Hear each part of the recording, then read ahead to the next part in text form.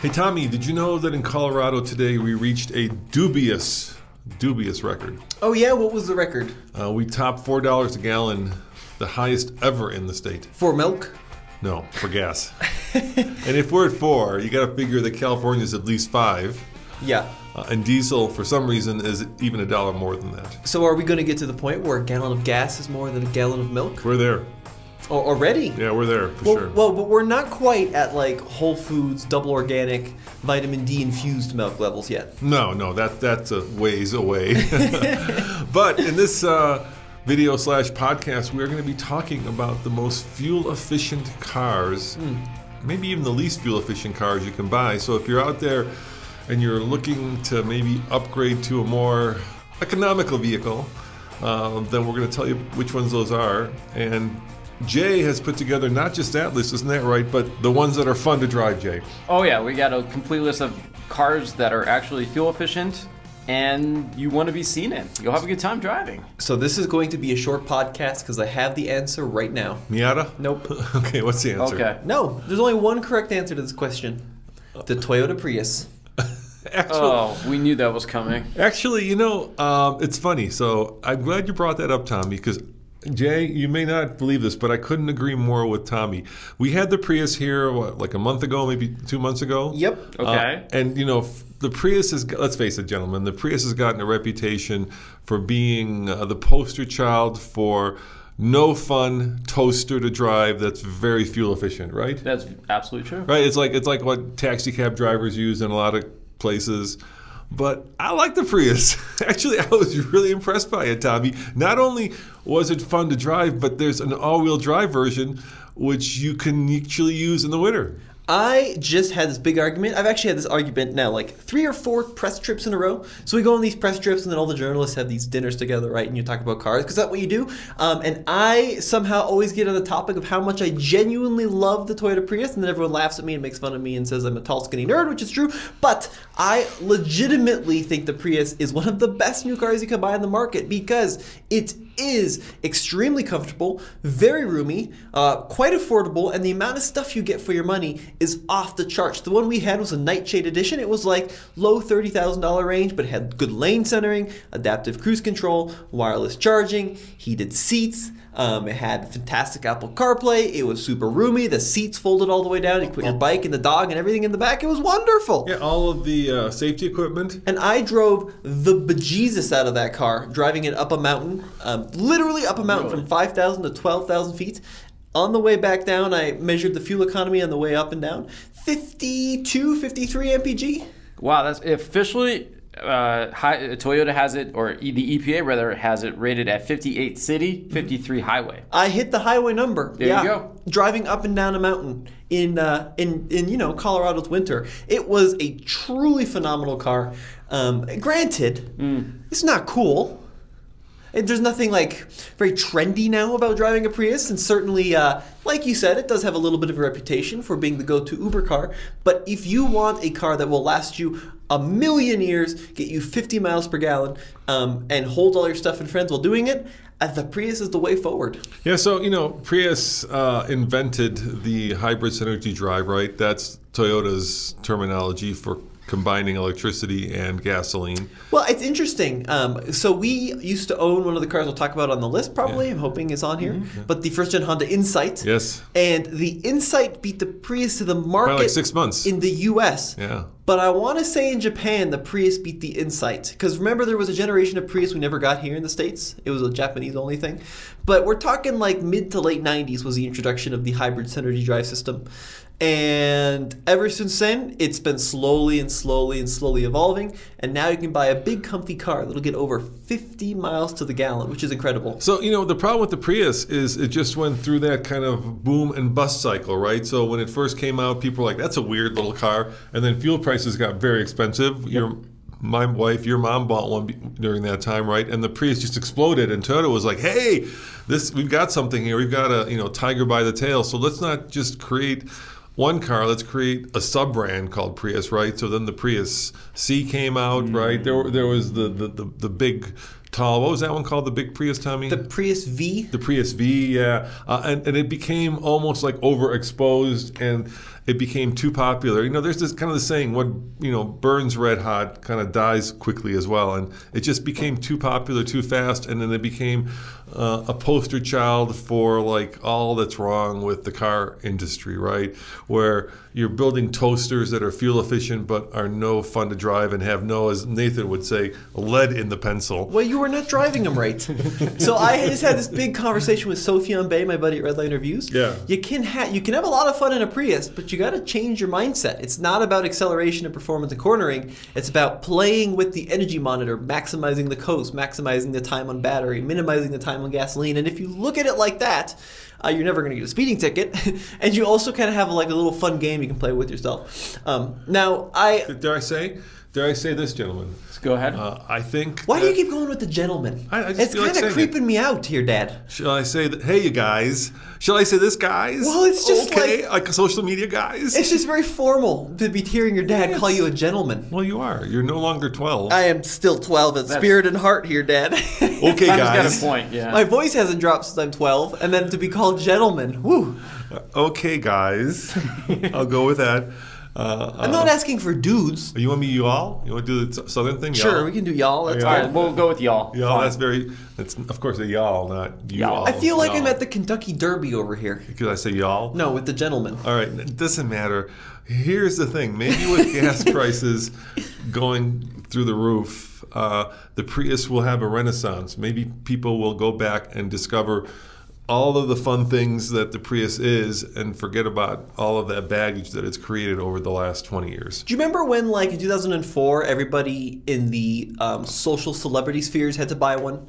Remember everybody had you wore your greenness on your sleeve. You had a Prius, yeah. It was the one Larry David had one, right? In Curb Your Enthusiasm, there was a Sure. whole thing where people would like wave to each other. In a Yes, Prius. I know. But then celebrities had them, and then you had this weird dichotomy where you had sun celebrities and Priuses, and other ones in Excursions and Escalades. Exactly. And there was this like interesting little social dynamic. And then Priuses, I think, became really popular with the folks that cared about the environment. And now those folks have left the Prius and have now all bought Leafs. All right, hold on. Let me do some math. Well, we'll get to electric cars. Don't jump the gun here. Let me do some math while we're here. Okay, so let's say that you're averaging 50. How much? What's the Prius official EPA? 54 or something like that? The Prius. Yeah. It depends on the model. Exactly. Yeah. All right, let me do some math. But just say 54. I think that's a good that's number. about right. All right, so 54, and let's say it's got a 10-gallon tank. I think I know you have to use a calculator for that, right? I think it's like 12. All right, let's go 12, okay? Yeah. So 12 times 54 equals 648 miles of range on one tank. Yeah, they go a long ways. 648. That is astounding. Yeah. So let's see how much that cost in real dollars here in Colorado. So let me clear it. 12 times, and the record is $4.01. So you're going to pay $48. Just under $50 to go 650 miles. Yeah, I mean, if you're looking for something to help you fight, and you don't have to get a new one, right? You can go out Easily there. can buy a secondhand. Yeah, one. I mean, they built millions of these at this There's point. plenty of them available. I want to say last time I checked, it was well in the millions, and so they're out there. There's 4 generations now. So I'm going to show you something really cool here. Okay. If you go to fueleconomy.gov, which is the official government website for fuel economy numbers, something that not a lot of people know is, of course, you compare side by side, which is what I do constantly at this job. But my favorite thing to do is to actually, they give you the listed range. So let me go ahead and find the right model here. Okay. So 2022 Toyota Prius. Yeah. I think the LE is the most efficient. Yes. Or maybe it's called the Eco. It's been a little while since I've done the Prius. So there's a bunch of different Priuses. There's a Prius all-wheel drive, and a Prius Eco. So let's go ahead and check out the Eco. So if you get the Eco, it's 56 combined, 53 city, 58 highway, and the EPA says 633 miles of range. Yeah, Wow. So my numbers were pretty close. Yeah, they were pretty So close. you'll spend $50 right now to go 650 miles. 11.3 gallon tank. I would bet. And that's at $4 a gallon. You're saying? Yeah. That's still not bad. Look, I would wager that's probably less money than a Leaf. Electric cars are hard. You can't pin them down. And I'll give you a couple of rules of thumb, right? Mm-hmm. So these are just so in America we have a very decentralized grid, and so there are utilities that work across different states, across different cities, across different counties, right? So you can't just say like the cost of gas or the cost of electricity is $4 in Colorado, whereas it's $6 in California. It doesn't work that way, right? It depends what utility you're using, what time of day you're filling up, right? So it's hard to do an apples to apples comparison. But there are some pretty good constants. First one, when you're public charging, guys, right? It's pretty much very similar to the cost of gasoline in terms of how much you're paying to get the same amount of range. Now, I'm not going to do a kilowatt versus, because that's a very hard number to do as well. But let's start with this basic number. What is the MPGE of the Leaf? Well, it's going to be higher. Yeah, but let's get that number. Because electric cars are much more efficient. So that's MPGE stands for miles per gallon equivalent. Here's the thing, though, Dad. But let's just get that number out there.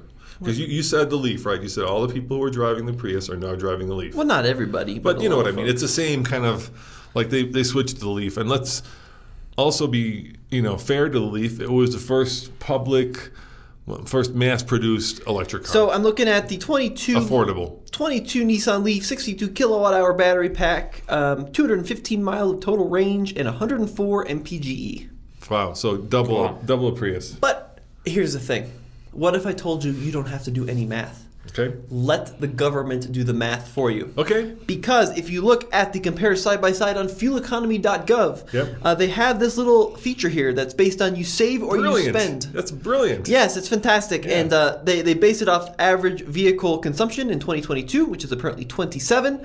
And then it's even based off of, according to the website, 15,000 miles and current fuel prices. Okay. So here's where things get interesting. According to this little comparison chart, if you buy a new Prius Eco, you save $6,250 in fuel cost over 5 years compared to the average new vehicle. Okay. If you buy the Nissan Leaf 62 kilowatt-hour battery, you save $8,750 in fuel cost over 5 years compared to the average new vehicle.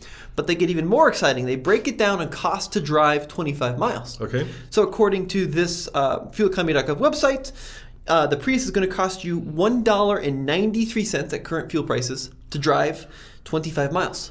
The Leaf is going to cost you $1.05.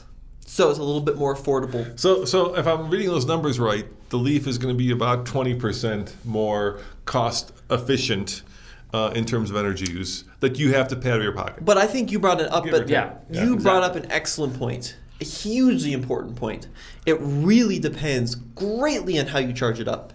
If you live in a city and an apartment and you have to rely on public DC fast charging, like Electrify America, to charge up your Leaf, it's going to be expensive. You're going to have a pretty bad experience, I hate to say it overall, and you're just not going to enjoy the car.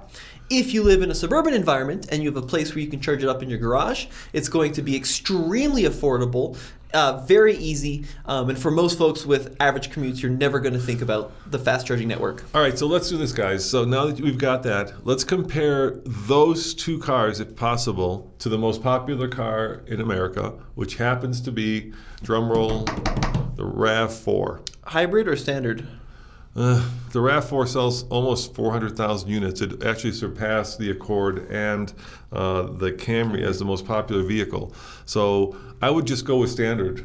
I mean, can we do a comparison with the standard one? Sure. I'll do RAV4 all-wheel drive, and then I'll do a hybrid. And of course, there's a hybrid and there's a prime, but I like to deal in vehicles today, especially that are gettable, right? And let's face it, the prime is unobtainium. Well, so I mean, the issue is a lot of these cars we're talking about today are. I think you can buy a RAV4. You could probably go to a Toyota dealership and get a RAV4. I think you might even struggle. But actually, I know a guy who's on a wait list for a hybrid. That's what I'm saying. But I'm saying a RAV, just a regular RAV4. Yeah, the hybrid might be harder.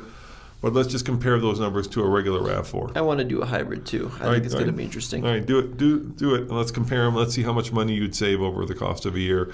Because as much as we may like the Prius or we may like the Leaf, the fact is most Americans now are buying crossovers. Exactly. Okay, so I've got all-wheel drive to all-wheel drive. Okay. I just chose the all-wheel drive RAV4 because here in Colorado everybody buys them. So the gasoline all-wheel drive RAV4 with the 2.5 liter 4-cylinder automatic and 8-speed looks like 29 mpg combined Okay. on that model, 420 miles of total range, and you save $750 in fuel cost over 5 years compared to the average new vehicle.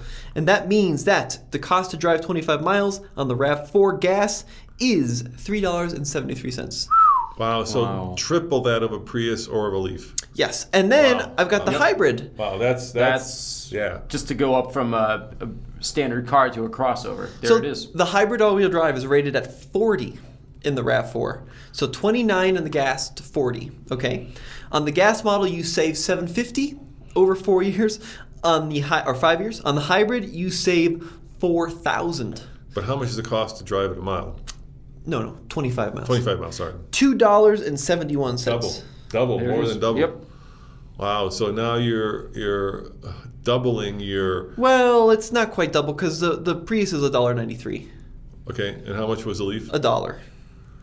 So basically, by going from electric to hybrid to crossover, you're adding $1 every one of those Yeah, that's a great. per 25 miles. I'm just More or trying to less. say- That's about right, I'm yeah. trying to Within a simplify few it. cents here. more or less. Which is, when you multiply that by 12,000, which is the average number of miles that a person drives a year usually, Well, right? And then you're getting a much bigger number. it's 25 miles, not every mile. So 12,000 divided by 25. Right, is how much? 480. Okay. But they do the math for you. Okay. So annual fuel cost. Right. This is based off of 15,000 miles driven every year. So they're going 15. Wow. So the Prius, 1,150. Yeah. The Leaf, 650. Yeah. The standard RAV4, 2,250. The RAV4 hybrid, 1,600.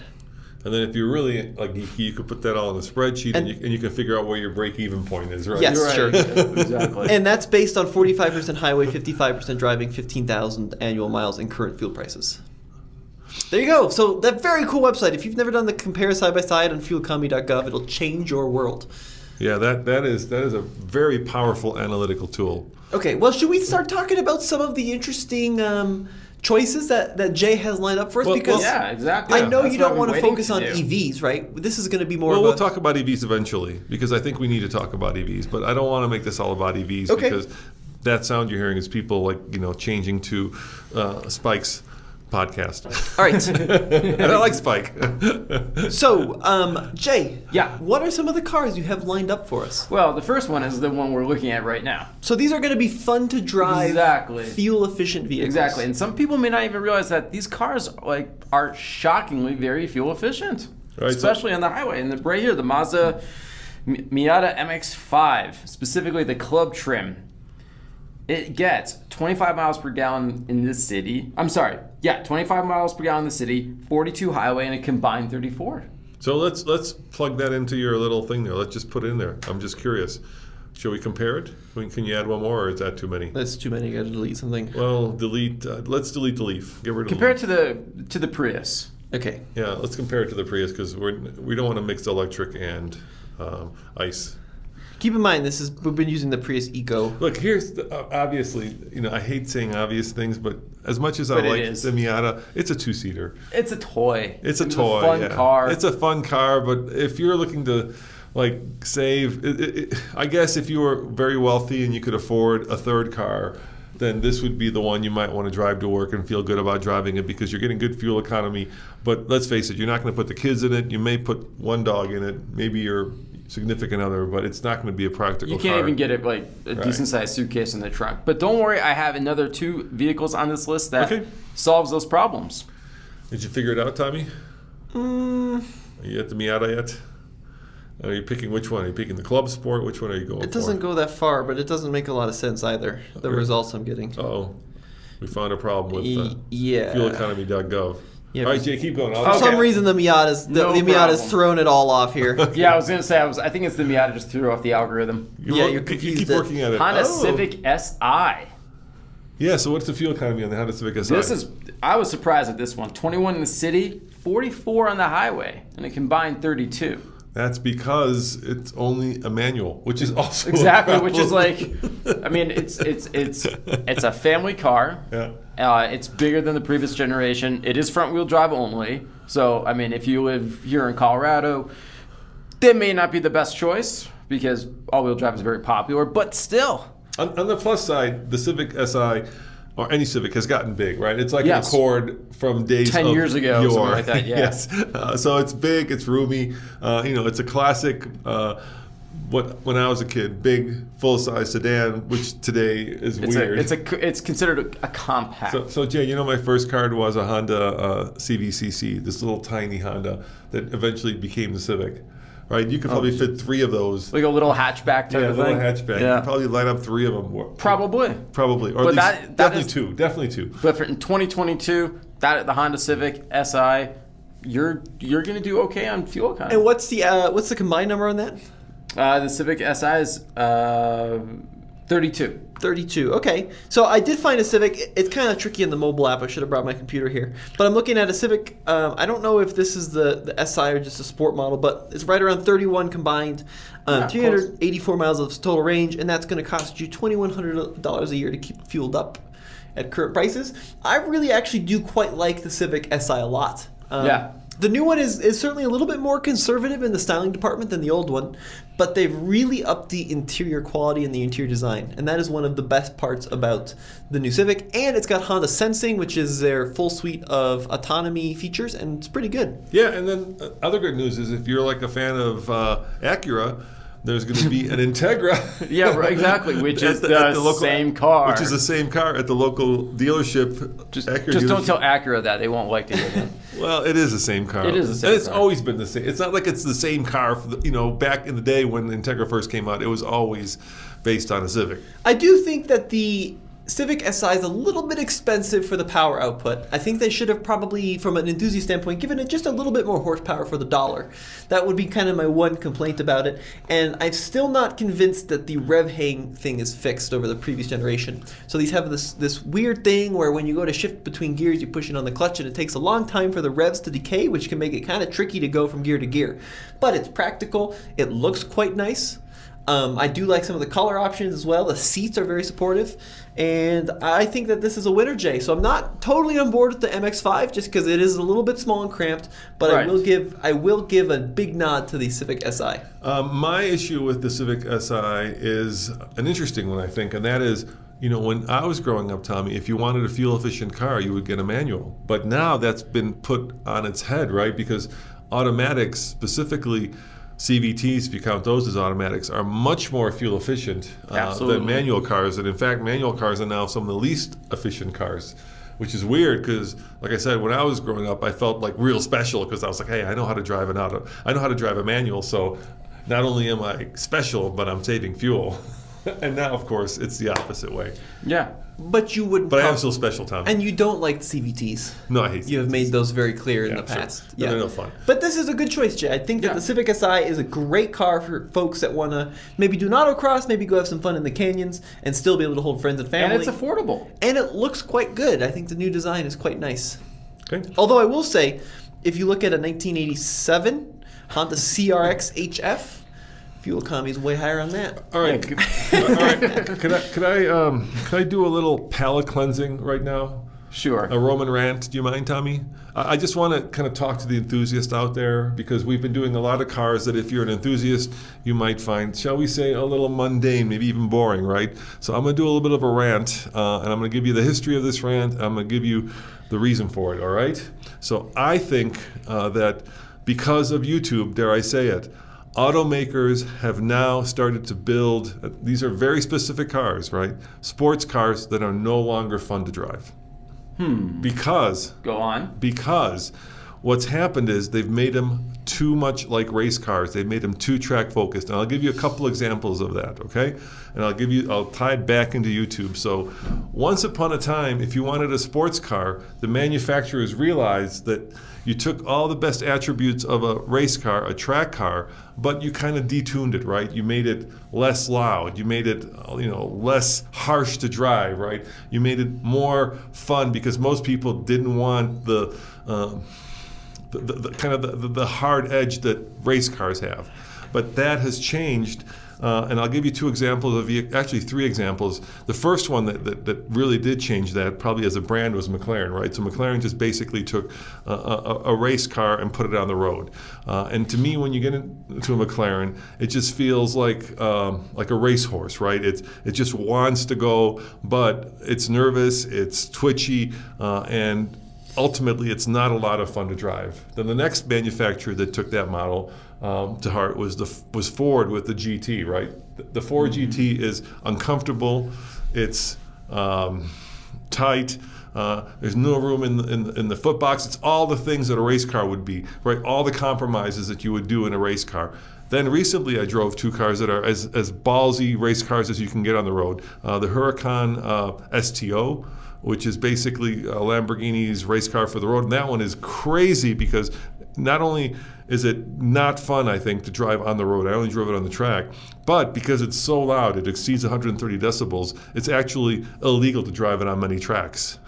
Oh, that's interesting. So it's a race car for the road where it's legal to drive, but on the track it's actually illegal. And then probably the most interesting one, which was the one that everybody loves, it's the new Porsche GT4 RS, right? Me and Tom, we were having a conversation about this, and what they did was they put the air intake literally like 4 inches behind your head. So when you're driving it, you hear like this incredibly loud, and when I say loud, I mean not like to 11, I know it's a cliche, but to like 20 air intake. And if you love the sound of a Porsche, a Boxer, which I don't necessarily love. I love the V8. I love like the Harley sound. I love that kind of heartbeat sound. The Porsche just sounds amazing. Well, you love it, right? It's the word you're looking for. Yeah. No, I don't. No, it's like screaming. It's air intake, and the car is so track focused, right? All it's missing is a roll bar. You get it on the road, and it just beats you up, right? It's loud. It's uncompromising, and I think the reason that the manufacturers have gone down this route is because YouTubers found out that the cars that are the most popular on their channels are the craziest cars, right? So 10 years ago or 12 years ago when we first started doing YouTube, people like Street Speed and Shmee and who else does this, Vehicle Virgins, started profiling all these crazy, either from the factory but mainly built up hyper and supercars, right? And they would put these crazy exhausts. And I think the manufacturers started watching those videos and noticed just how popular they were. And then they started building those cars for people to actually buy. And when you get behind the wheel of one of those, you kind of realize the difference between a movie car, which is cool and fun when you're watching it as a video, and a real car, which when you translate that to actually having to drive it on a daily basis is absolutely no fun to drive. So I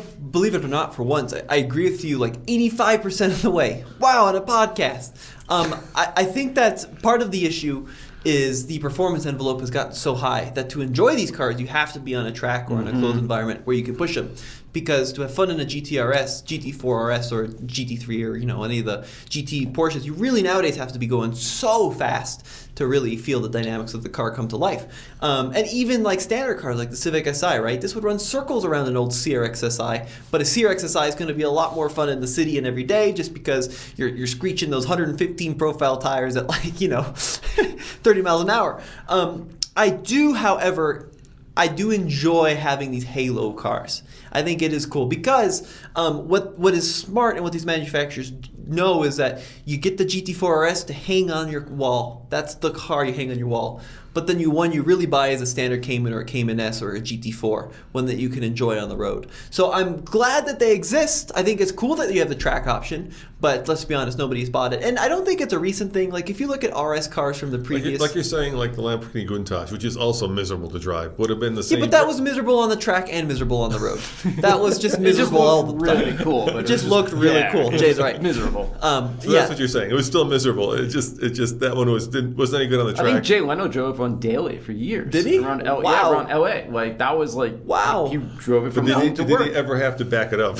No, he probably had someone do it for him, maybe. But no, that's a bad example because that was just a design study more than that's an outlier, in my opinion. Yeah, right. But all of these, like anytime you see the word lightweight next to a car or RS or competition. These are the stripped down track versions. So I really do appreciate that it exists. You know what a good analogy might be? Like the Cuda. Not the Cuda, well, like the Yenko, or from the 60s. No, the Shelbys.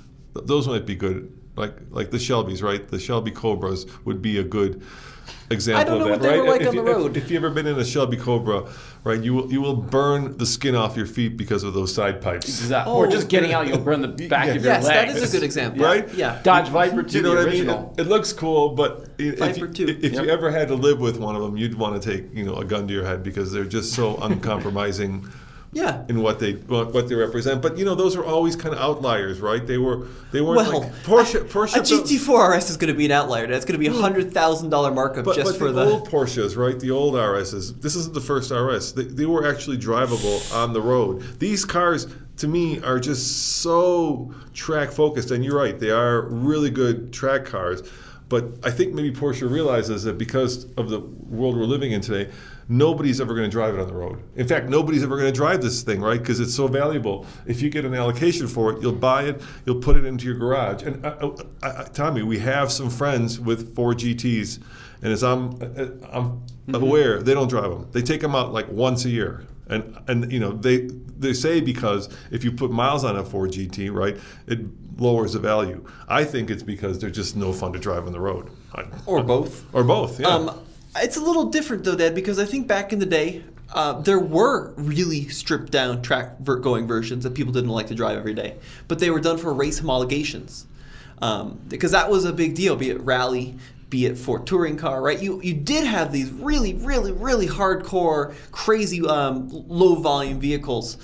So I'm not sure that has changed that much, but I do really think what has changed is due to the increase in suspension design and the width of tires and the compound of tires and the switch to bigger brakes, is that to enjoy some of these sports cars, even like a standard Cayman, right, on a back road, you're going to have to be really pushing the bounds of going to jail in some cases on the speed. Whereas in my classic Mini, I can have a ton of fun at 39 miles an hour. I completely agree with that argument, but I'm actually making a little bit different argument. You want more boring cars. No, you want the. No, I'm saying, Tom, I'm saying you get into a Huracan STO or a GT4 RS and you go drive at legal speeds in the canyon, you're going to be miserable in that thing. Well, sure. Or a 4G, not because you're not pushing it, just because it's so freaking hard edged that it's just no fun to drive, right? There's no comfort in the thing. Yeah, but if you can afford it. I mean, to be a race car driver, right? It's a hard job, right? You've got this engine screaming, you're concentrating. This is not something that most guys are doing because it's a Sunday afternoon drive in the mountains. I mean, these guys are working hard, and these cars make you work hard even when you don't want to work hard because they're just so hard-edged. Yeah, but that's the point. They're track cars. They're track cars. Every RS. I don't want that. Why well, then would I don't ever buy want it. that? Then buy a normal Cayman. There you go. There's a solution. Problem solved. I'm saying why are manufacturers now building race cars for the road? Well, it makes no sense. Not sports cars, race cars for the road. But that's not a new thing, Dad. Track day cars have been around for a long time. No.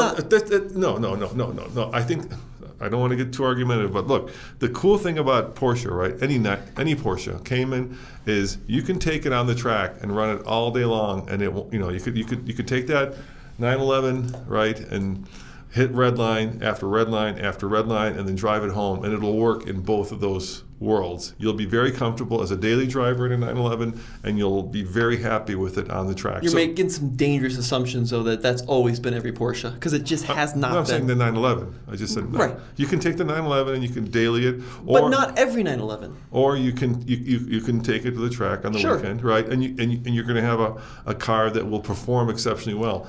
So there's this spectrum there, right? Where the road is 1 and the track is 10, and that car falls somewhere in between. Yeah. But now these new cars are always at 10. They're not always at 10. If it's a track car, it's going to be at 10. Here's the thing, and this I just listened to a really smart Porsche expert talk about this. Yeah. If it had the word RS behind it, it was always miserable on the road. Always. This is not just a 2022 thing. The older 911 GT3 RS is miserable on the road. But that's a great thing, right? The RS is a car for someone that has a lot of money that wants to be the fastest on the track. That's someone that wants the ultimate expression of that car on the track. It's not a daily driver. Porsche has never marketed it as a daily driver. They've never said... So why not just throw a roll because cage in it? It's cool having it. But that's... Hold up. Some of the old factory Porsches, and maybe even today, I don't know, had roll bars in them. Just throw a roll cage in it. That's great. Take out all the sound deadening. Get rid of all the... because that's what they did on the RS, on the GT4 No, I've been in RS. the RS. It still has, a radio and an air conditioner, right? Why do you have all that stuff? If it's a pure race car, just get rid of it. Great. You know why? Because they would never sell it. Exactly, because you need to keep it road legal to make it appeal. No, an air conditioner doesn't make it unroad legal. It just As weight. Yeah. No, but I'm saying the road legal thing is cool. People like the idea that they can road legal. Technically, the fastest version of the car is road legal, but it's never been marketed. I mean, Porsche has done models without radios. Porsche has done models without air conditioning. Yes, you can get a lightweight version of a 911 right now, where you get less. It's actually the fastest 911 you can buy. Right. You pay $10,000 and you lose the rear seats. You get a carbon fiber roof. And I think you lose 80 pounds. Sure. Okay? But I'm saying, if you're going to build a track car, then build a track car. Don't put a radio in it. Don't put an air conditioner in it. Don't put all the... Because the GT4 RS, as well as the Huracan STO, right, they still have all the creature comforts that you would expect in a road-going car. So you're saying they're too soft. You want them to be even more... I'm saying if you're going to build a race car for the road, just make it a race car. Just go all the way. Yeah, just go all the way. And the reason they don't do that is because nobody would buy it. So what they're selling is a car that ostensibly people think, this is the hardest edged Porsche I can buy for the track, but yet it's got all the creature comforts that I can drive it on the road. And what I'm saying is, you can't. Sure. Don't pretend you can't. You will not be happy in that car on the road. Yeah, but I think people won't care. Maybe you will be happy driving it once a month to Cars and Coffee. I mean, you'll be able to live with that. I hate to say that if you look at the allocation cost that it costs to get an allocation on a GT3, people are disagreeing with the sentiment by a big margin.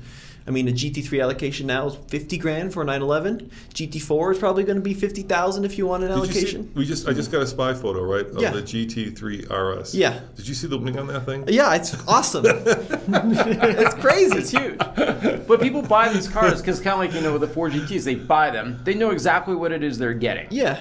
They're not planning to keep them forever. They know they're going to go up in value. Actually, Jay, I don't think so. I think a lot of people don't know what they're getting. I think a lot of people are buying the thing because it's unobtainium, and that's the other problem, right? Today, a lot of people are buying these cars because they don't want to drive them. All they want to do is it's an investment as a commodity, right? Exactly. They're just buying them because they know that they'll appreciate it. Yeah. That was my point. They know that what they're buying is a solid investment because there is a solid history with these cars. Right. With Porsches, with Ferraris, you name it, with these special edition track cars. Balls for the to road. the wall. Right, exactly. Yeah. They know that this is going to increase in value actually very quickly. And that is a depressing thought that people are just buying them to park it. But that's just kind of the reality. That's what I said. The friends I know who have the GT, Ford GT, once a year. And Ford was trying to prevent that very thing from happening. Yeah. When the GT, this generation GT was launching. Remember, there was that whole application process.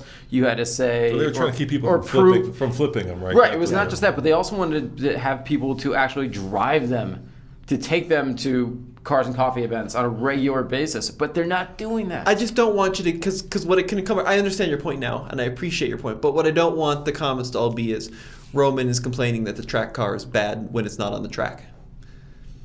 I'm saying because that's kind of what you're saying. The track car the GT4S is ostensibly, to your point, it's built to be a Nürburgring killer, right? And it's built to be the ultimate purest Cayman GT4. And yes, it's going to be bad on the road because at some point, like the 911 has that really big bandwidth, right? But there are certainly cars more comfortable on the road, and there are certainly cars better on the track. I mean, I could see Porsche saying, we build a regular Cayman, which they do, right? So this is the hardest edged, most track focused. But there has been, I think, this recent, and I think it's been pushed out there by YouTube to make things very extreme, where it gets to the point that they're almost. I think. Then I shouldn't say undrivable, but they're just no fun to drive. So can I give you a better example? Yeah. You are saying exactly things I agree with, but you chose the perfectly wrong car to make the point with. Right. A better example to that is the BMW M3 and M5, the standard M3 and M5, because those have always been very, very, very drivable daily cars that are screamers under the hood. And if you look at like the progression of the M3 and the M5, right? Absolutely. Throughout the years, they've always been very comfortable. But this latest generation of especially M3, even the standard one, is so harsh, so firm, so buttoned down that it's very difficult to daily drive. And you're not even talking about the competition. Oh, competition is like off the scales. Yeah. That's like when- approaching RS So territory. thank you. I'm just saying there's this trend to build these extremely track-focused cars, Yep. and I don't understand it because I think it's cool. It makes great advertorial and advertising copy. It makes for great YouTube videos, but what's keeping that market afloat, I think, is the value that the cars are attaining and not the fact that they're actually great cars. Because I'm sorry, but a race car for the road is a pretty bad car. Well, let's be honest. Right? And with a bad driver, it's a very dangerous situation. There's one really good example of a car that competed against another car, which was the go-to old guy car, and then died off. What's that? Let's see if you can figure it out. Corvette? So the Corvette is the car that is still sticking around. That's the car that was actually pretty comfortable on the road, that was actually very drivable, that old guys like. But what was the Corvette's competition that's no longer around?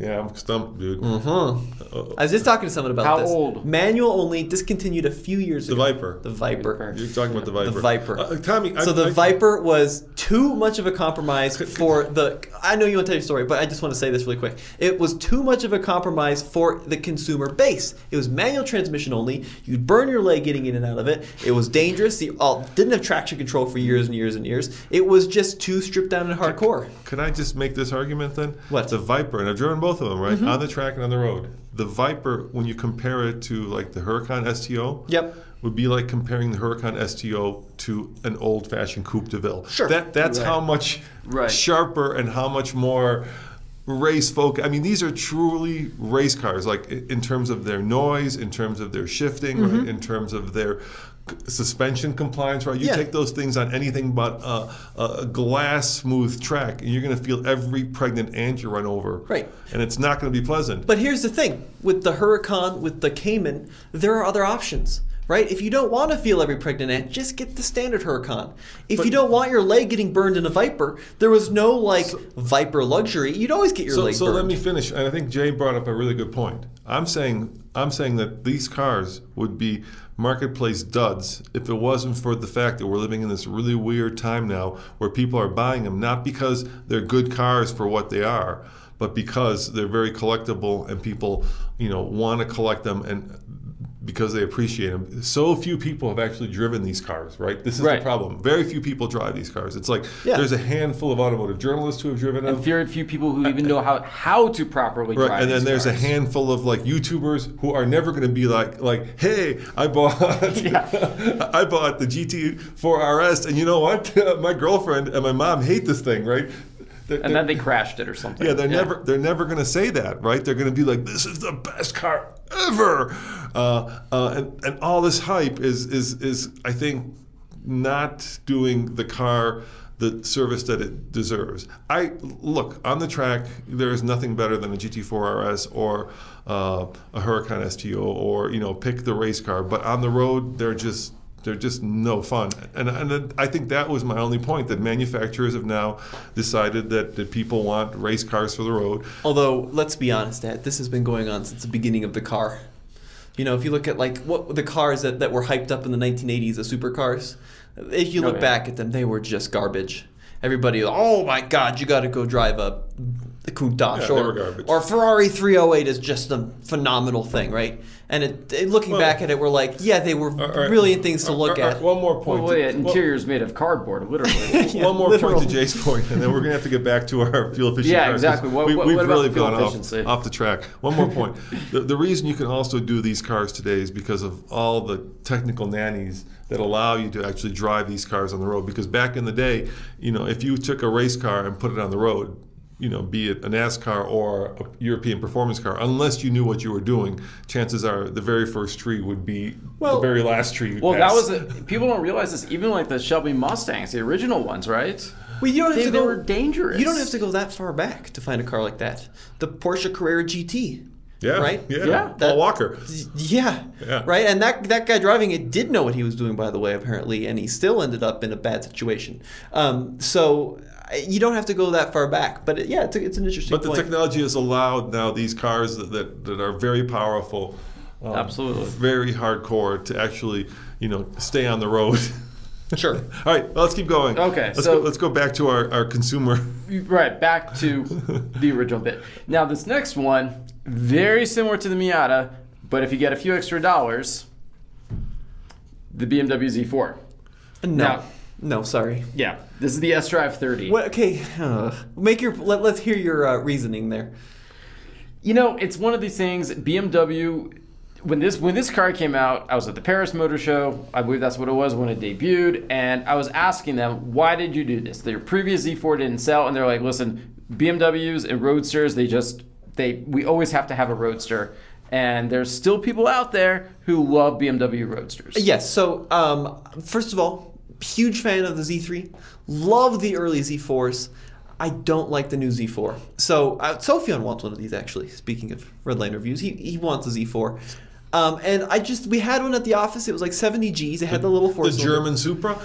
Yeah, but it's just not a... Well, I don't think it's a very good-looking car. We'll get to that eventually. The Japanese Supra? In this generation of Z4, I'm just not sure it's that attractive. I didn't think it drove particularly well, and I just thought it was a lot of money for what you get. But what's the fuel economy? What's the combined? See, that was what I wanted to get at. You were getting 20 in the city, 40 in the highway, and a combined 29. So you say 40 on the highway? Exactly. Is that a typo? No. But for the S-Drive 30. Sure, the little one. The less powerful one. So you're still hitting that 40 miles per gallon on the highway.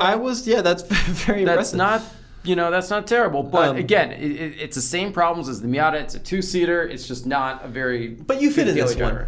I do. This one is actually pretty Roman comfy. fits in it. Yeah, it's pretty comfy. So, okay, and actually, I would say the Supra, is also, going back to our previous conversation, a little hard-edged for a lot of people. And I think the sales numbers. Yeah. The only car that's not as hard-edged, that's like, an affordable modern-day sports car would be like the 86, right? That one is more traditional. Or the Miata. Miata's pretty soft too. Miatas are pretty soft. Yeah. But here's the issue with your manufacturer. So say you build a car for the 99% of ways that 99% of people are going to make it. Like the Z has always, for a lot of cases, been like that, right? It's pretty cushy.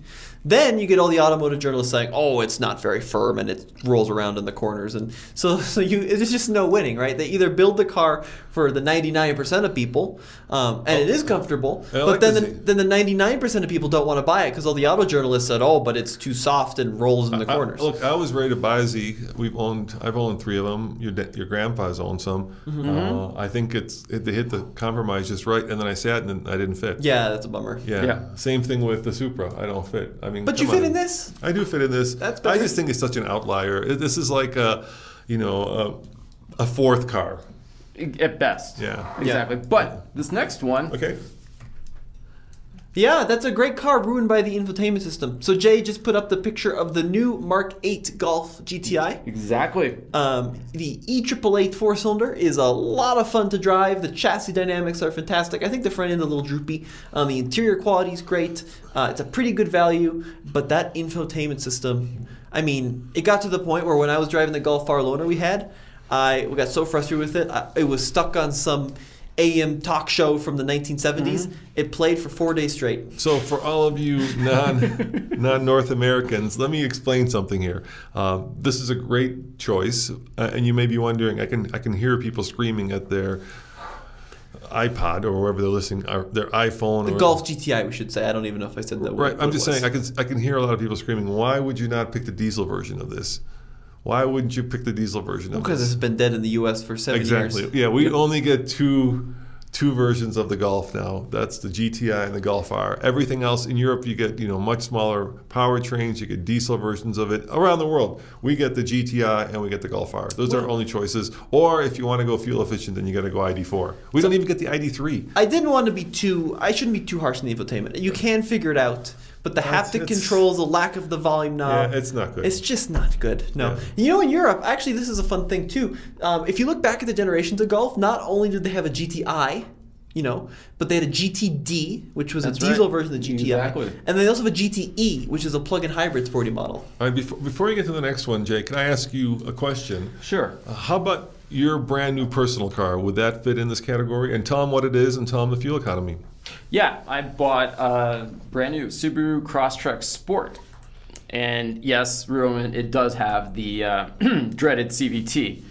But let me look up the exact fuel economy numbers. But I bet you the fuel economy is pretty, actually pretty it phenomenal. is. Exactly. Because you've got the smaller engine, right? You don't. No. I got the bigger engine. Oh, you got the bigger engine. Which is the 2.5. Ah. But this was very interesting. Is that the 2.5 engine and the 2.0, the standard engine, get roughly the same fuel economy. So I know, isn't it weird? I know. And, You're getting one makes more horsepower. Oh, the 2.5. Yeah, yours makes more horsepower. I think it's rated at 182 horsepower. Well, the issue is that you have to rev out the little four-cylinder, the smaller one, so much in order to maintain the same speed as the bigger engine. And this is something we figured out when we had our Challenger Hellcat. Right? So sometimes the smaller engine doesn't mean it's more fuel efficient. So the crazy thing about the Challenger engine, of course, it put out 707 horsepower. And if you drove it around town, you'd be in the low 20, you'd be like 17. On the highway, it would do 20. No, on the highway, do 30. But let's not get too optimistic. Around town, it would do like 17. I'm not sure I've ever seen 30 in you that would do car. 30. If you were cranking along, that Hellcat power plant was like 1,500 RPM at 65 miles an hour, you would get 30. You would just... I think we averaged like 23 on our trip to California. I think we did like 27. I don't think it was that good. I think we did one fuel economy stop and we did 27. But around town, it was pretty terrifying. But, big engine, car that, just kind of moseys on down the road as long as you're not putting your foot into it, spinning up the supercharger. It actually wasn't horrible. And it may be something that you might want to keep in mind. So sometimes smaller engines don't mean better fuel economy. Yeah, but that's a little bit of that's extreme. It's an outlier. That's extreme, and it's not always true, because then with the big engine, of course, you're buying a Hellcat not for fuel economy because you want to hear it. So it was sort of efficient on the highway, but it was not very good in the city. Did we get the numbers on this? Yeah, so the Golf GTI 2022, 4-cylinder, manual transmission, turbo, 28 combined, 24 city, 34 highway, and 370 miles of total range. That's going to cost you $2,300 in gasoline every year. Yeah, not bad. Good little car, fantastic powertrain, fantastic road dynamics. I would get the GTI over the Golf R. I actually think the GTI is like 85% of a Golf R, except, of course, minus all-wheel drive. But I just don't like that infotainment system very much. Yeah, I'm with you. All right, it's also a good family car. Bear also a good family car, yeah. Yeah, well, like the SI, it can do what you need it to do. Any hatchback, right? Yeah. Any hatchback is going to always have... Those hatchbacks have this amazing ability, like you go to IKEA and you buy some crazy, piece of furniture and you look at the box it comes in and you're like, this is never going to fit. And then you get it to your... let's say GTI, and you open up the back, and somehow mysteriously when you put the seats down and move the passenger seat forward, it all works. I don't know how that happens, but it works. Exactly. Okay, next up, the BMW 330i X-Drive. Now, official numbers, 19 city, 44 highway, and combined 29. What do you think, Tommy? Are you into the X-Drive? It's good. They also do a plug-in hybrid version, but I would probably stick with the standard 2-liter. I think that this is a fantastic generation of 3 Series. It still has the normal size grills on the front of it, in case you haven't noticed. For now. I do like the new 3 Series quite a lot, actually. It's kind of got its thunder stolen by the Model 3, which is going to be a lot more efficient.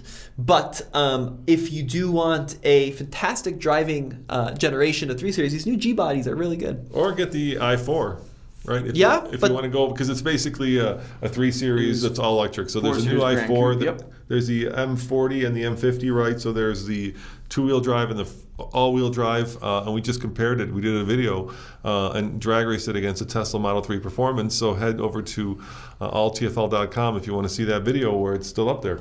Cool. All right. Shall we keep going? Jay, Yep. What's next? Next up, the Acura ILX. Now, bear in mind, everybody, this is being discontinued. 2022 is the final model year. What is replacing it, Tommy?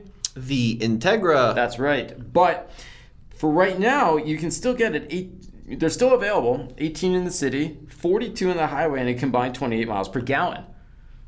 And good. because it's being phased out, you probably get a decent deal on it right now. So 42 miles per gallon. Well, if you can find one. If you can find one. Look, I think the auto buying paradigm has completely changed. We are way past like, I'm going to drive by my local Honda dealer, see if they have one. So yes, you probably can get one, but you're going to have to go to like Auto Trader and do some digging and be prepared to like fly somewhere and drive it home, which is fine, which is great. I love doing that. There's nothing more fun than flying. I did that when I bought my Crosstrek. Yeah. And that was okay. Ohio, right? Yeah. Yeah, it's fun. Was it fun cross-country tripping? Except driving through one specific state that I won't mention. But other than that, it was it was nothing like a little mini cross-country road trip. And I got to check out my new car at the same time. Did you drive by way of Alaska?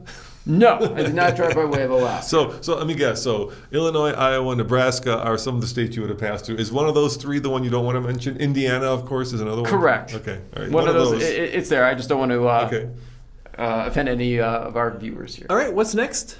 Next up is the Audi A4. Seriously, this one is pretty good. I was surprised. What's the fuel economy? We are for the Premium Plus, 18 in the city, and again 40 on the highway. You seem to have a You penchant. sure it's 40? That's Dude, these numbers seem a little much. You have a penchant for sedans. 18 in the well. city. The reason why I went with sedans is again these are cars that people can do multiple things with. Are you They're looking not- at 2022? Yes. Okay. These are cars that are not again they're not crossovers. They're fun to drive, and they're also good family cars. All right. Well, let's pick some crossovers because I think that's where a lot of the excitement is right now. So hold up on your list. I'm going to give you a couple of crossovers that I would consider, and I think are Fuel efficient crossovers? I think are relatively fuel efficient, and I think are also fun to drive. Now, I would love to mention some of the Subaru crossovers, but Subaru doesn't loan us cars. So even though there is a new Forester, there's a new Outback or refreshed Outback, we have yet to drive them. We did try to make up with Subaru, try to bury the hatchet, but they decided. So what are some of your favorite crossovers? So do we want to go? How do you want to do this? Well, I'm just going to point out a couple. So the RAV4 Prime is a ton of fun. It's the plug-in hybrid Toyota RAV4 to go like 40-something miles on a single charge. I'm thinking much better. I'm thinking much more fun than that. Well, but it has to be efficient, and the RAV4 Prime is I'll give you efficient. one. Okay. The new Bronco with the small engine. Not that efficient. You think it's bad? Yeah, it's not great. No. Especially The now that we're 2.3. Yeah, with yeah, the 2.3. it's not horrible, but it's not. It's No. nothing I would shake a stick at. No, I mean I think we gotta give folks consumer advice for some very. That's okay. It's just Jay's camera's died.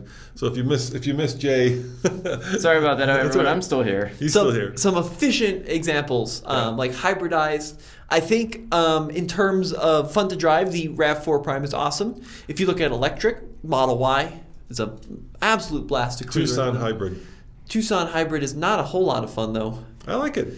I like the style. I think it looks good. I just drove the. It's a good looking car. I just drove the sister car to that, the Sportage hybrid. Yeah, the Kia. And- That's a plug-in hybrid, isn't it? No, they have two. I didn't Yeah. drive the plug-in. It's just a standard one. They have this weird thing where they have a turbo hybrid with the automatic. Yeah. It felt pretty slow. Really? I was actually really surprised. All right, let me. Okay, if you don't like the Bronco, how about the Bronco Sport? Yeah, that's a good choice. Yeah, I really like the Bronco I think Sport. that's a fuel efficient car that is fun to drive. It's off road worthy. It makes a statement. You know what I mean? It's not just another box on wheels. It's a good looking, capably off road, bad weather car. I'd say the Kona EV, the fully electric Kona, Okay. a lot of fun to drive. A lot of torque steer, but it's a good car and it's really pretty fast, over 200 miles of range. All right, let me throw two others out there. See what you think. Yep. All right. The two Jeep 4xEs, the Wrangler 4xE and the Grand Cherokee 4xE. Now, these are plug-in hybrids. Both of them get about 20 miles on pure electric. Yep. And they're qualify for the $7,500 federal tax credit. Mm-hmm. And I think they're, very fuel efficient and fun to drive and express personality. Yeah, I think they're good. They do have a lot going on in terms of combining. So are you worried about reliability? Is that what a little bit. I mean, it's definitely a concern of mine in the long run. Okay. I do like the issues with like the 4xEs, the Wrangler is I think you get better fuel economy if you get a standard 2-liter when that battery dies because you're lugging around that big heavy battery. But I do like the all-electric range on the 4xE. That's a nice feature. All right. How about another one? I'm just going to toss out cars. You guys decide. Okay. Okay. Mercedes-Benz. Can you guess? What? GLB. Yeah, not super efficient for what it is. Kind of a box. It's a 3-row small crossover. If you want a 3-row crossover, yeah. It's got the only downside of that car is it's got a dual clutch, which I'm not in love with, but it's going to be one of the most fuel efficient 3-row cars you can buy. And actually, I drove one not too long ago. Yeah? Yeah. And it was a lot of fun. Yeah, I was really surprised. I was not expecting that. I wasn't too impressed with the fuel economy we were getting. I would actually, if you want a luxury SUV with hybrid capability, I would definitely take a look at the X5 plug-in hybrid. The new one's got a lot of electric range for what it is, and now has the 6-cylinder engine. So the old plug-in hybrid X5 had the 4, the new one has the 6, and it's really good. The 45E. All right. I'm going to throw another one. Okay, you ready? All right. I'm on a roll now. Go. All right. Chevy No. Tahoe with the Z71 with the straight 6 diesel. Oh. Okay. They just put that into it. You In the get it. Z71 too? Yeah, I think so, yeah. Yeah, that's a really good one. Okay. Yeah, that's... I said no right away because I couldn't think of a Chevy SUV that gets good fuel economy. No, that's a pretty good. It's a great diesel engine. Yeah, it's nice and torquey. Diesel's expensive now, unfortunately. That's the downside. But Yeah. but for a big, real 3-row, right, where Yeah. you can actually haul, all right? Diesel's very expensive. How about here's another one. Okay. All right. Here's another one that you should consider. Toyota Yep. Sienna hybrid. Yeah, it's fantastic. It's just not a huge amount of fun, but it's a great car. Fuel efficient. Very fuel efficient. Yeah, it's a great one. So I will now throw out a couple because I think we're going off the deep end here a little bit All with right, the go for it. Sienna. All right. I think we need to talk about some fun cars that are not brand new and expensive. It's cars in the used market which are fun to drive and can also be. Okay, yeah, let's go for it. All right. So what do you I got? would pitch to you the first generation Honda Insight. Ooh.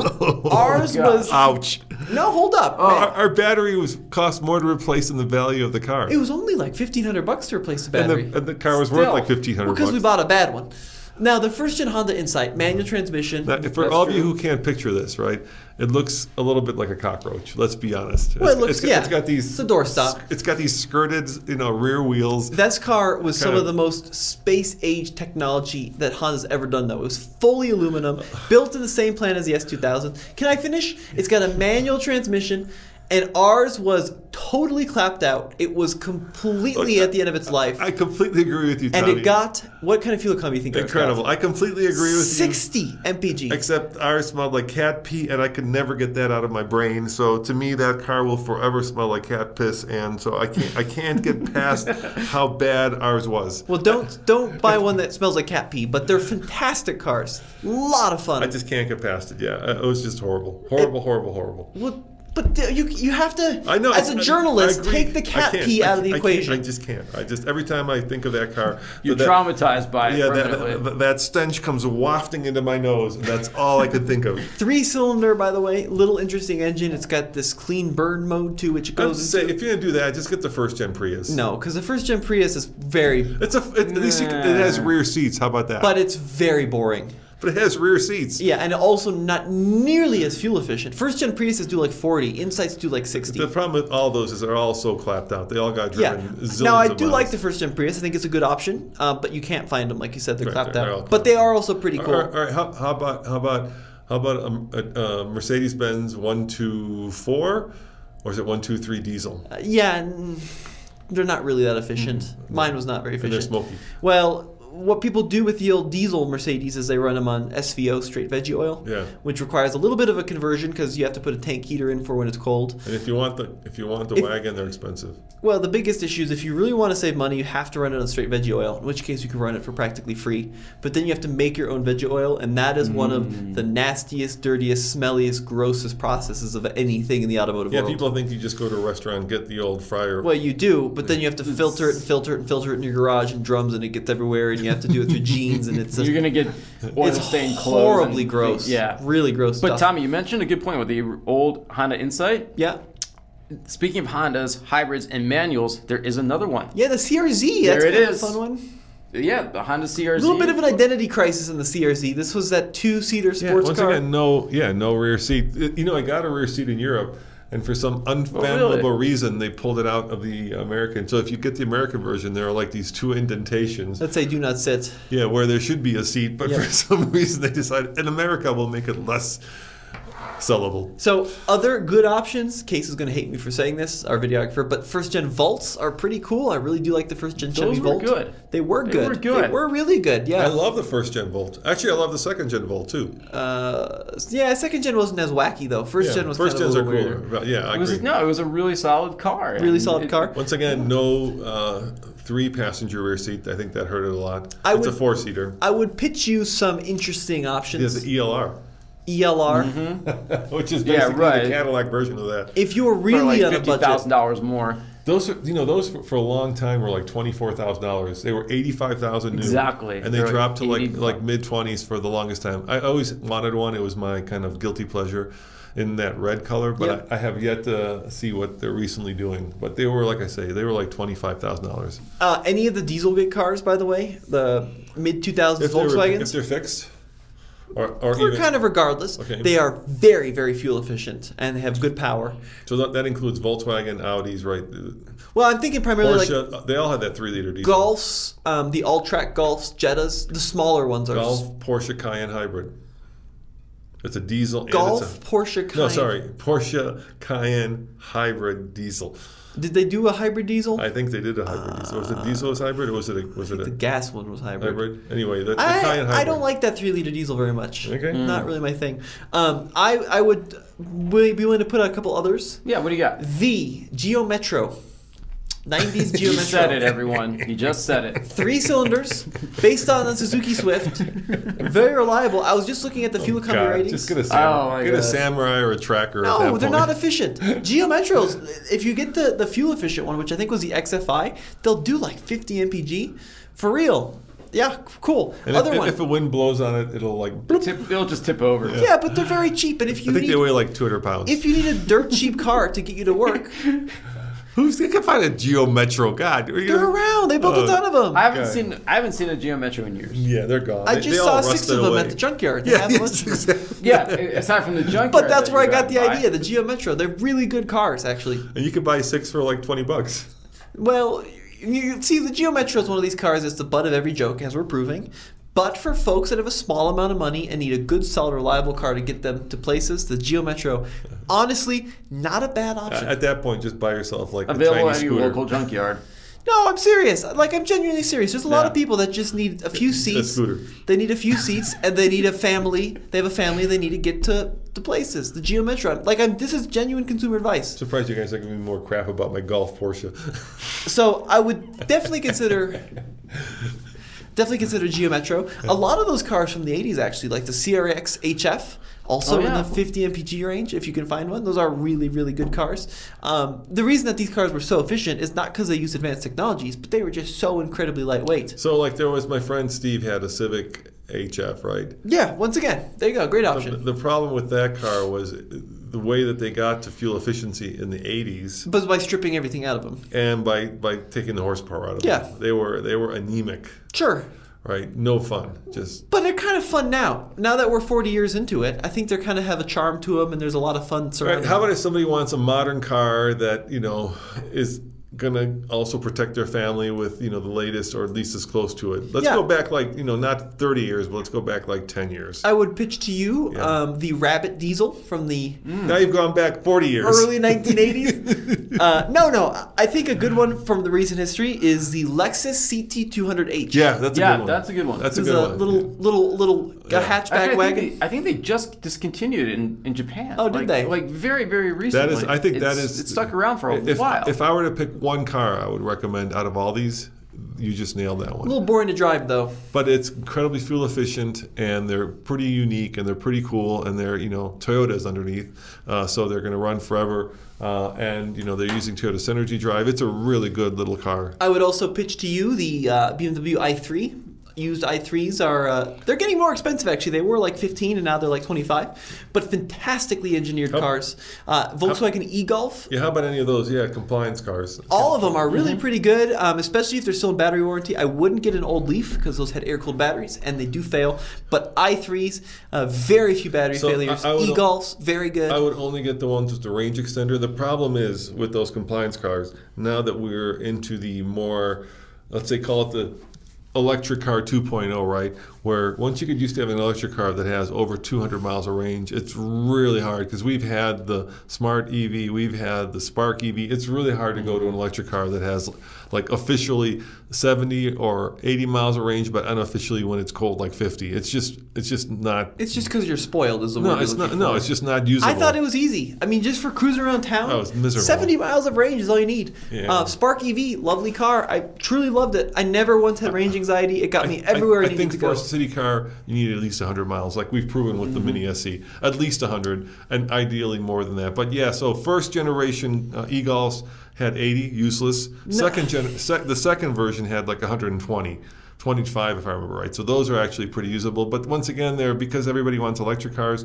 They were like for a long time you could buy them. They were like 35,000, but the dealers were discounting them, so you can get them for like 25. Now they're still 25 or more. I think e-Golfs are great. I think Spark EVs are great. I think Fiat 500Es are really, really fun. Also really good cars. Not enough range. Well, that's your opinion. Yeah. How about like not the Ioniq 5, but how about like the Ioniq? Yeah, good cars. Yeah. That's also very good.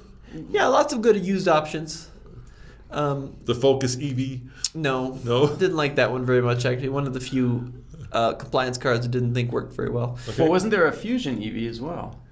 No, that was a Fusion Energy. That's plug-in right. hybrid. Yeah. The Max, that was another. C-Max Energy. Yeah, lots of plug-in hybrids. Actually, the C-Max Energy may not be a bad one. That's a hybrid, and I'm sure those things have not appreciated over the years, but they are very roomy, and that's the one. Like that's the one you probably really want instead of the Metro, because it's going to get better fuel economy than the Metro because it is a hybrid, and it's probably kind of under the radar right now for most people. The C-Max. The Metro. The Geo Metro? The Geo Metro, yeah. No, then I'm talking about like if you have $3,000 to spend on a car, get a Geo Metro. Get a motorcycle.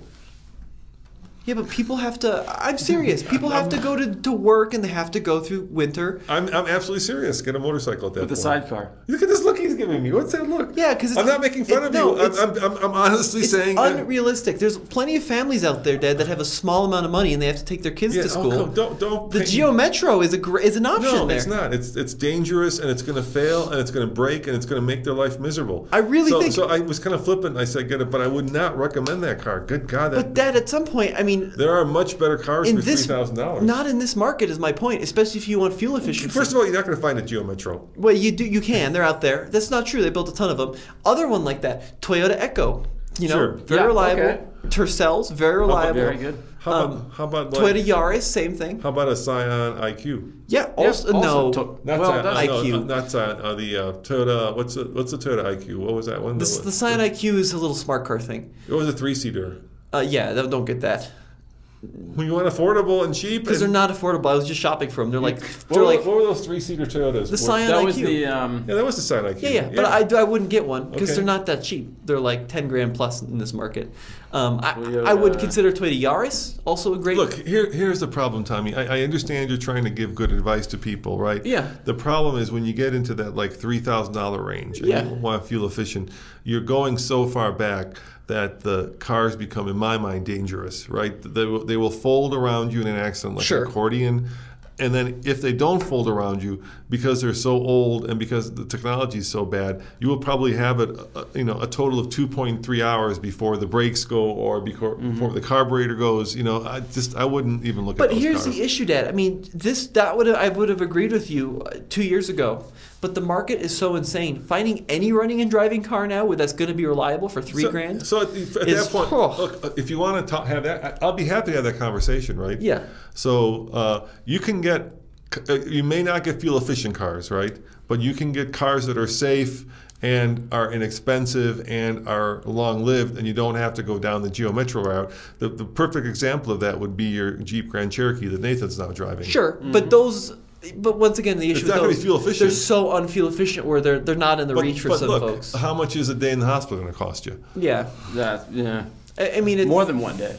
And the Jeep is, it's got other upsides, right? yeah, it's not going to be reliable though. The it's- a $3,000 4.7 or straight six is An old Grand Cherokee will be cheap to fix, right? The parts, you can go to any advanced auto, get parts for them. If this is your only car, I couldn't recommend. It also has all-wheel drive, so it's good in the winter. I couldn't recommend a Grand Cherokee for an only car. I don't trust the reliability. I trust them. I would, if you're going to get a car that from that era, go Japanese. It's got to be that roundy era Camry, or it's got to be the Not Accord. all-wheel drive. I'm saying, but if you're at some point the budget is so low, I mean, if you where wanna the go- maintenance cost is going to be more important than the all-wheel drive. If you want to go like Japanese, then do 4Runner. Too expensive. But I'm saying compared to right, that's the problem, right? Because the Japanese cars, because they have a reputation for being reliable, are going to be double the cost. Like, But are the well-deserved. 4Runner and a Grand Cherokee, right, are probably very similar in what they do and how they approach the world. But the Grand Cherokee is going to be half the cost. A well-deserved reputation. Yeah, I'm not saying it's not well deserved. And I'm saying if you have $3,000 to spend, you're not going to get a good Grand Cherokee that's going to treat you well. It just won't happen. Because, I mean, if you get a ZJ, you have automatic transmission issues. If you get a newer one, you might be able to get the straight six. You're But just a then buzzkill here. I just want to be realistic. I think you will find a good ZJ. But ZJs have the horrible transmissions that are made out of glass. All right, so let's if we're going down this road, let's actually give some useful consumer advice instead of arguing. So first of all, I disagree. I think you can find an old Jeep Grand Cherokee that will be reliable. Here is what you have to look for. Okay, when you're out there, because you go to Craigslist in Denver, put in Grand Cherokee, you're going to get 3,000 of those things, right? Yeah. Now you got to find the right one. Right, you got to find the single owner one, and the price difference between a single owner and one that's been kicked around between the auction sites is going to be negligible.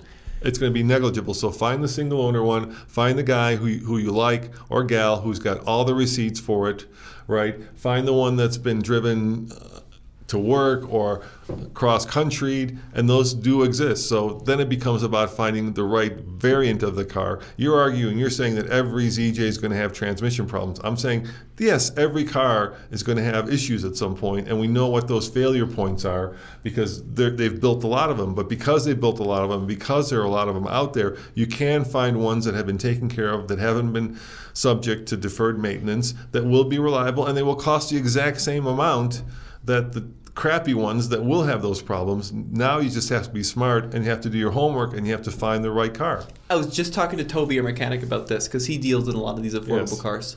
And he said in this market, finding a running and driving car that will be reliable for $3,000 is very tricky. All right? Very I'm not yeah, saying it's not tricky. And He's I right. think that you are much more likely to have better luck with longevity on a Toyota product, a Nissan product from that era, than a Jeep. I'm putting that out there. So look, there's certain cars that just have like a second life that are going to be expensive. So a 4Runner in Colorado is one of those cars, right? Sure. People want them to go off-roading. So if they have a regular car and then they need to go bash something out, they're going to get a 4Runner. But you're right, there are like cars that don't have that second life. Another example of that might be to a less extent an Xterra. Xterras have very similar, but they don't necessarily are as sought after by people who go off-roading. If you want to go further downfield, go with a Pathfinder. Sure. Right? Same thing, right? They're going to be a little bit less desirable because not as many people are looking for them. So, for example, I'm all about cheap Jeeps. I think they're great. But if it's your only car, you have to rely on every day to get you to... And because I have a real-world example of this. We bought what we thought was a good Grand Cherokee. It was $2,500. And it had a lot of good things going for it. It was rust-free, clean interior. It had some service history to it. No head gasket issues with that 4.7. And it still needed a $2,000 transmission rebuilt. Yeah, I agree. But also, Tommy, I said be smart about it. And when I bought that vehicle, which I did, right? I bought that. I was running into a pretty serious deadline in terms of video production. So I would have walked from that car. But even if you didn't have that deadline in this market, I would have walked. In this market, finding a WJ Grand Cherokee that's one owner for $3,000 is just not very realistic. It just isn't. You got, like I say, most people probably, the people who probably are shopping for cars in that price bracket, right, are probably people who have their back against the wall, right? Like you're driving to work and all of a sudden your car like explodes or something, right? And you need a car to get to work, and so you go to your local used car lot, right? And the guy talks you into buying whatever. And it's going to be a guy for the most part into something, and that car is going to be from the auction, and it's going to have issues, right? So this advice I'm giving you is grand if you have the time and the and the ability to actually put the work in, and that's a lot of work. And that's why I'm saying, if you are up against a wall, just buy a Toyota, just buy a Camry, buy an Echo, buy a Yaris. Buy something that has a proven reliability record. Right. For an example, I'm just looking at old Yaris prices. You can get a 2009 Yaris two-door for just under 11 grand. For an 09 Yaris? 09 Yaris. You gotta go older. You gotta go like 40. That's 47,000 miles. Yeah, that's. I'm talking like. Before I do Yaris, it's a weird car. I do a Corolla. Yeah, a Corolla. Yeah, absolutely. Do a Corolla. You can never go wrong with a Corolla. I'm just making the point that if you need an affordable, reliable car with good fuel economy to get you places, get a Corolla, get an old Camry. Well, we've certainly gone far afield, guys, from our original, area we started. But I think it's relevant because right now, our economy is changing. I think people are feeling a lot of pain out there, not just in gas prices, but with inflation. A lot of stuff isn't out there. So I think we had a conversation for everybody in this podcast. So from people looking for $3,000 cars all the way to the people who are out there buying $50,000 allocation GT4 RSs. And hopefully it was not just educational, but fun. Yeah, and let us know what you think in the comments below. Yep, thanks for watching. See you guys next time. Ciao.